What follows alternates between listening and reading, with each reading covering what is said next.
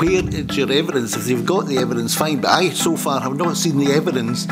And the finance director, who'd been there for 33 years. Your taxes go to pay for public services, and the Scottish Government run those public services, the NHS, education, colleges and policing right across this country. It's our job on the Public Audit Committee to make sure those services are doing a good job for you.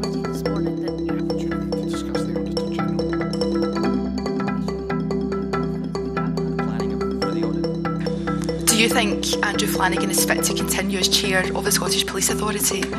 I'm afraid I don't. I think he's actually not fit to continue on any public board. And that includes looking at the money they spend to see if their budgets are on track, to see if they're spending more than they should, but most importantly to see that taxpayers get value for money and these services are actually delivering for people. I mean, that is completely within your control, is it not?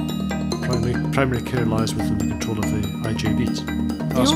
They only fell under the jurisdiction of the IGBs very recently. That's the job of the Public Audit Committee in the Scottish Parliament. It's a job we take very seriously and we hope we're doing it well on behalf of our constituents.